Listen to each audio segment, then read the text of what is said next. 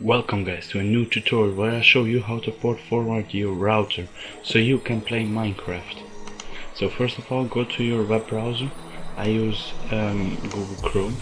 First of all, write in 192.168.1.1, enter, and then you have to add your user account plus your password. Log in. Then I have the one of Cisco's routers, so it depends on what router you have, but all the routers work on the same system. So go to your routering, to your port forwarding, write in Minecraft, and then the external port is 25565.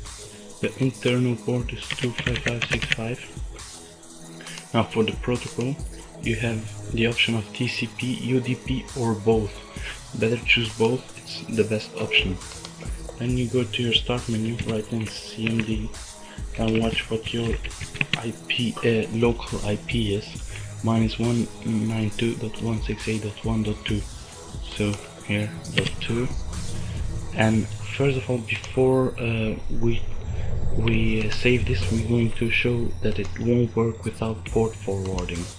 So Minecraft server test, and now can you see me? I'm going to test it. 25565. Check port. It's taking long because it won't work, because the ports are closed. You see, I could not see your service on blah blah blah port 25565. Reason connection timed out. That means the port is closed. So now we're going to save this.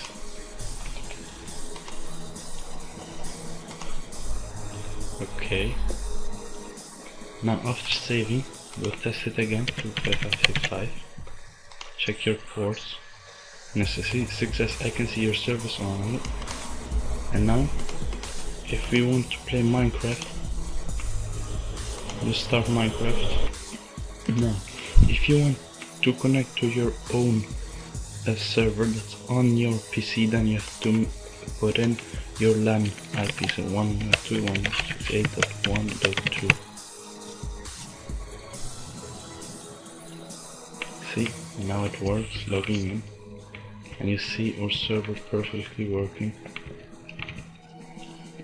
It's a little bit laggy because I'm recording now, but it works. Hope you guys enjoyed this tutorial. See you next time.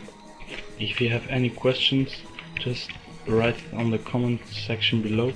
I will try to help you